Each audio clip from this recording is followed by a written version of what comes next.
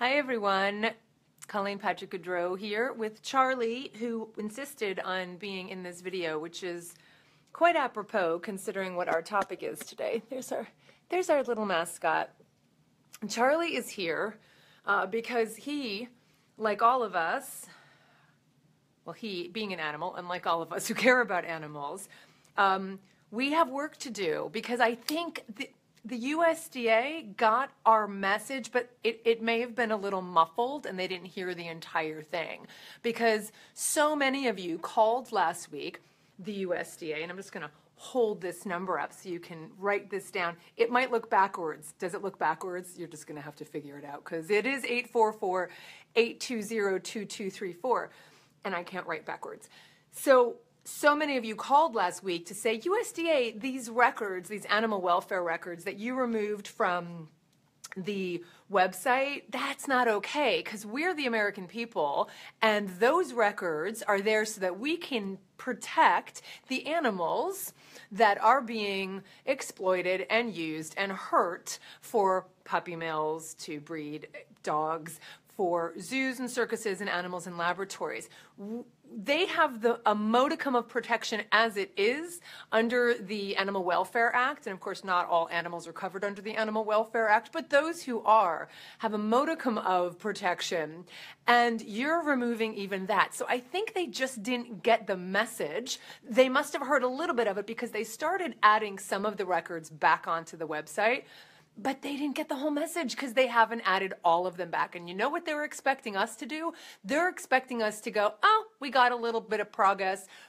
They added some back on.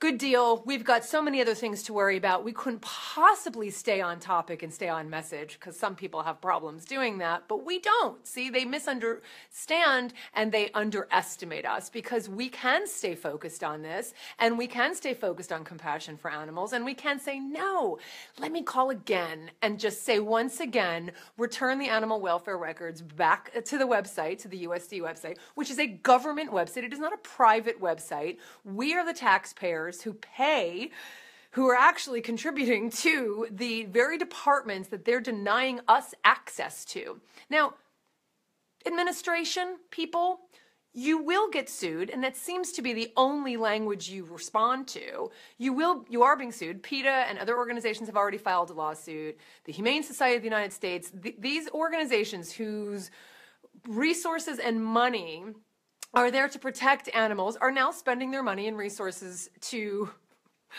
basically get the government, who are supposed to be those departments who are supposed to be there to protect the animals, to do their job, and now they have to spend money to do this. So they are, so the Humane Society of the United States is actually pressing forward because the USDA is actually violating a settlement that the Humane Society had with the USDA a couple years ago, and PETA and other organizations are suing. So it's going to happen. Our message is do it now so more animals can be protected. So forward this to everybody you know. Call your aunt, call your sister, call your brother, call your uncle, call your mother, call your father, because this is something everybody cares about. We're talking about puppies and kittens. We're talking about rabbits. We're talking about horses. We're talking about wild animals, free roaming animals, or not free roaming, who are captive wild animals, which is bad enough on its own. All of these animals, we don't know if the welfare standards that are, again, small, are being violated or not, because the government is removing that information from us, from those who care about animals and protect animals. So you have it. People are writing it down there in the comments. Please write it in the comments there. 844-820-2234. Amazing. I am actually reading that backwards and upside down. So it's pretty good skill. So a lot of you, I know you did so much last week. Joydy says, I talked to a doctor and she said that she does not care about food, changing food habits, everything in moderation. Well, sure. Call the doctor back and say, do you care about puppies? Because most people do. And so this is what we all need to do. It will take no time at all. I can call right now if you want to see what it looks like. I can call right now and you can see what it looks like. It takes 2 minutes. I was going to say 3, 2. takes 2 minutes to call and insist that the government stop hiding records. They want us to shut up. They want us to stop. They figured if they just give us some crumbs, that's going to be it. But we're not going to shut up. We're not going to stop. We're going to keep calling. I'm going to call.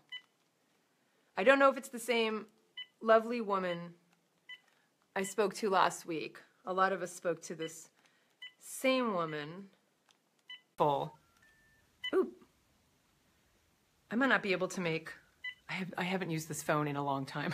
I only use my cell phone. I don't know if this is going to work.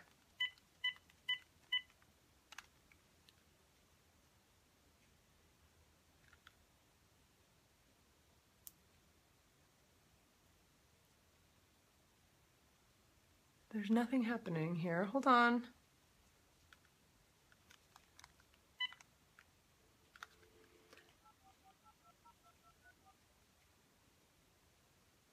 You can be calling right now because I can't hear you. Hi, Sue. How are you? I am very well. I'm a little busy, and unfortunately, I have to make this phone call to you again because I don't think the administration heard us. We're insisting that the animal welfare records be returned to the USDA website. This is my taxpayers pay for that. My tax money pays for that, and they need to be returned immediately. So unfortunately, you're going to be getting a lot of phone calls again because it's not over. I did review the website. Thank you for saying that you updated it, but did you return the records to the website?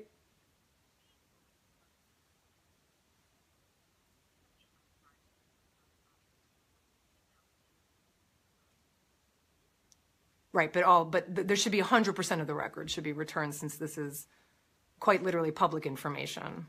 Yeah. Great. Oh, good. So you're saying that is the goal, is to return 100% of the records? Okay. Well, you might want to get some tea because you're going to get some phone calls, and I'm really looking forward to making sure that these are all publicly recorded, and that the powers that be who are protecting animal abusers, which is really unfortunate, they need to know that this is not okay, and we're not going to stop calling until all of the records are returned. Of course. Well, thank you. I know this is not something that you're personally responsible for, but I really do hope you understand this is about very basic compassion and protection for those who have no voice to speak for themselves. Thank you. Thank you. So please record my comment. Okay. Thank you. You too. Bye-bye.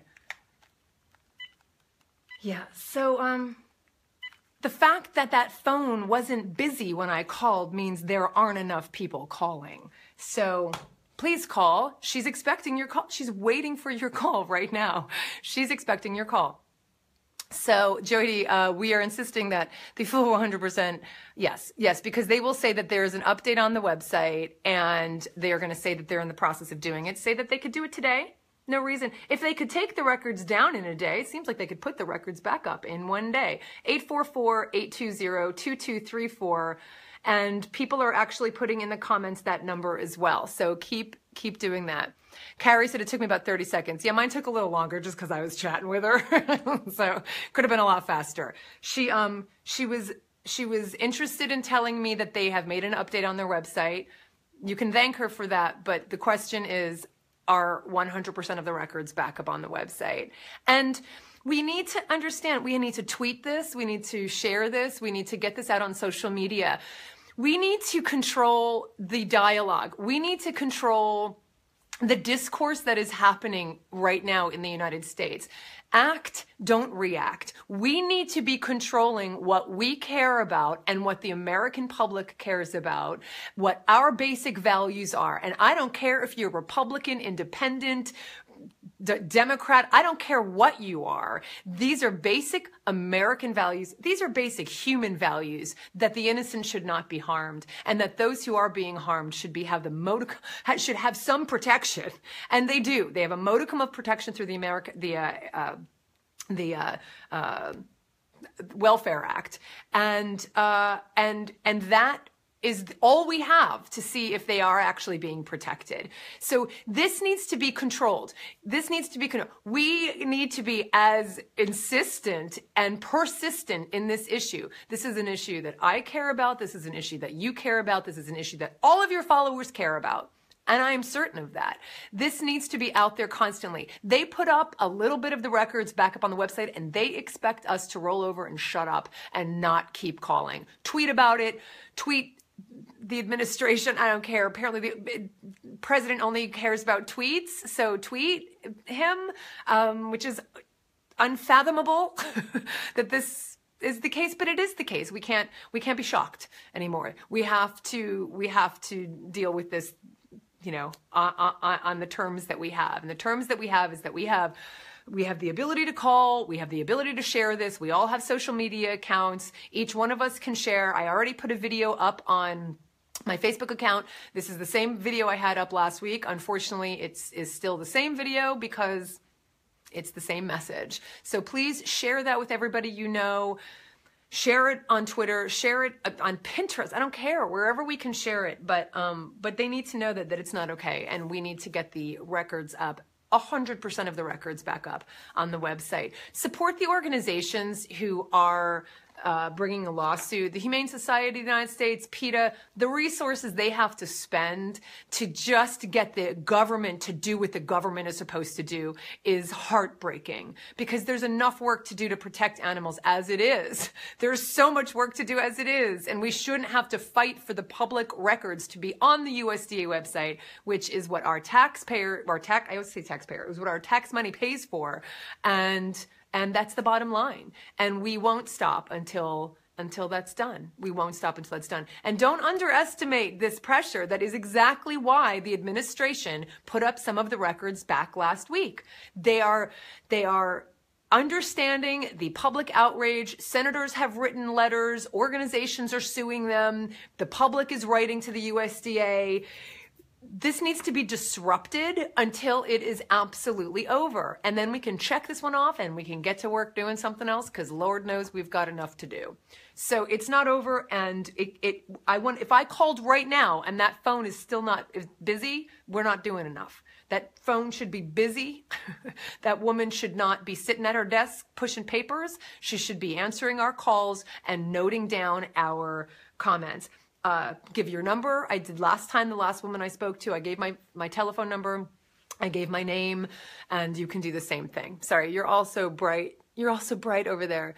Was there a reason given for them taking it down? Yeah, Kim, the reason, they're saying they wanted to make sure that the information that's out there isn't harming the people who are basically the abusers. These are the animal abusers.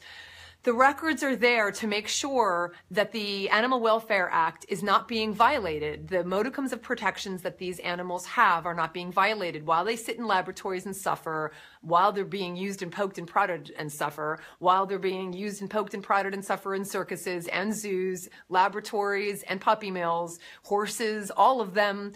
They are being harmed as it is right now. But under the Animal Welfare Act, there are standards they have to adhere to. We can't tell if these standards are being met. We can't tell if violations that were already broken are now being changed. We don't know.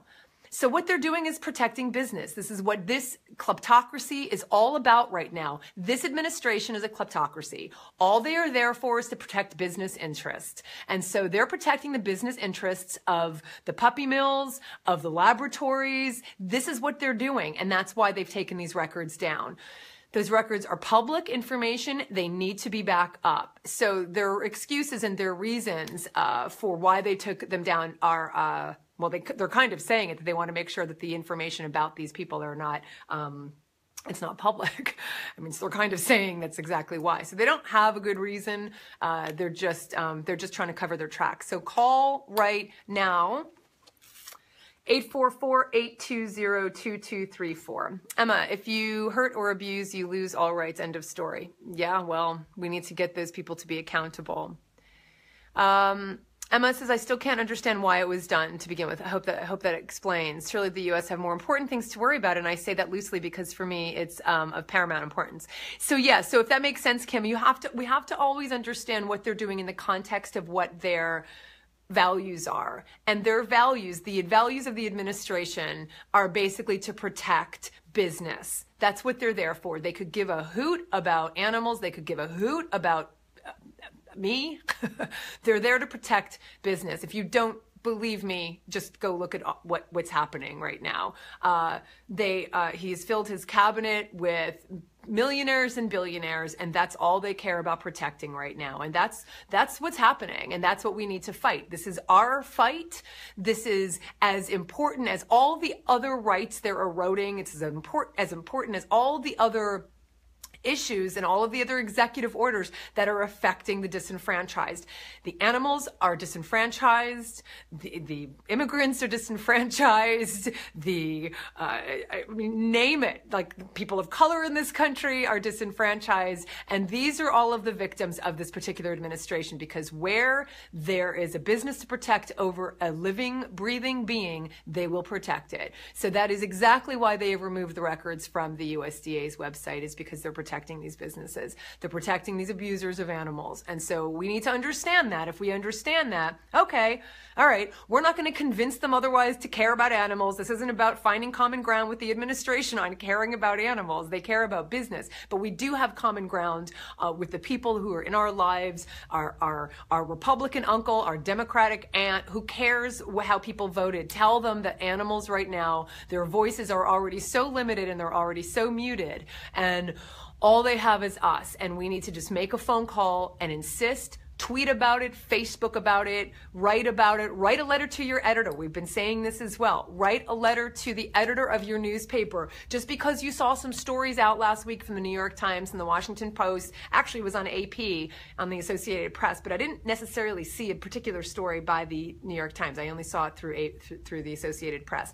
Write a letter to the New York Times. Find an article that's relevant to this story, and you can find many, many newspapers who already have this story. Journalists print letters when they hear from people who obviously are speaking for a larger group. Every letter you write represents 100, 1,000 people who think the same way we do. And the journalists know that, and the editors know that. The letters to the editor knows that, and that's what we need to understand. Writing a letter to your editor to get this in the newspaper, journalists go, this is an important story. This is a story people care about. That's a question that could get asked in a press conference. It's a question that can be written about in an article that they're writing about. It's an investigation that they could do because they care about that particular issue as well. Do not underestimate the power of the letter, the power of your pen to write to.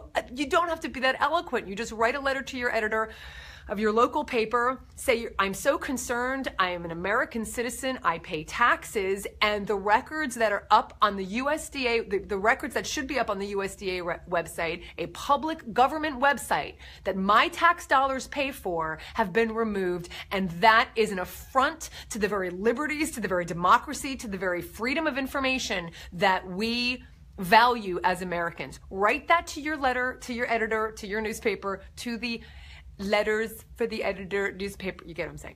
Write that letter. Write it in a blog post. Encourage everybody to write this. Contact your local organizations. This is what we're talking about. Getting journalists to understand the importance of this. This is how it works. This is how it works. Us pushing all of the people we know in all of the ways that we still have the rights to do currently, we should be taking advantage of every single one of them. Freedom of the press, freedom of speech, freedom to call, freedom to call the USDA and say, get these back up. Katie says, when I call, who is that number going to exactly? Who am I calling? You are calling the USDA. You're calling an administrator at the USDA. That's all it is. It's a department. It's not some amazing entity that we should be intimidated by or afraid of. It is a government bureaucratic administrator sitting there at a desk and waiting for your call. That's it. So you call 844-820-2234 and you call, hi, I'm an American citizen. I am an American taxpayer. Those records need to be put up, and I'm outraged. I'm outraged that these records are still not back up. They've been hearing from millions of people, and they still haven't put these records back up. You're welcome, Katie. So does that make sense, everybody? Is everybody doing it right now? Maybe you're not talking to me because you're all making a phone call right now, which would be awesome. Which would be awesome. Right, Charlie? Charlie wants you to call. I wish you could see Charlie's face. Can you see his face a little bit? I can't tell if you can see it. My sweetie, I'm going to clean your eyeballs because that's what we do. I wish every single cat in the world could have the life that these cats, I wish that every animal in the world could have the life that these cats have. This is what we need to fight for. These are the ones who don't have a voice. So I will stop talking so you can call. Can you see, did you see Charlie's face? I don't know if you can see it. Let me see. Hey, Charlie. Where's that Charlie? Charlie? Charlie? Say hi. Say hi to everybody. All right, tell everybody to call. Call on behalf of Charlie. Call on behalf of Charlie. Make that call. Call the USDA right now. And again, I'm going to say it again and again and again. He does love his mommy. I'm going to say it again and again and again and again and again and again. Write a letter to your editor of your newspaper. Write a letter to the editor of the New York Times, the Washington Post, the Wall Street Journal, the Christian Monitor. I don't care. All of them. Write a letter to each and every one of them. The best way to write a letter is in response to a recent article. You know, obviously this is timely. So, you know, so it would help if they've already reported a story, you know, written about it in the sense that they maybe mentioned it. Or if they haven't mentioned it, I never get calls. It's probably the USDA calling back. If they haven't mentioned it, say to them, why haven't you done a story on this yet? Are you asking the administration in your press conferences? Why haven't you written about this? If Charlie were in charge of the problem, Charlie, would you fix it if you were in charge? He would. So I beg of you to write a letter. This kind of activism, I'm sorry to bring up the time constraint, but I know everybody's busy. It takes 5 minutes. It doesn't take that long.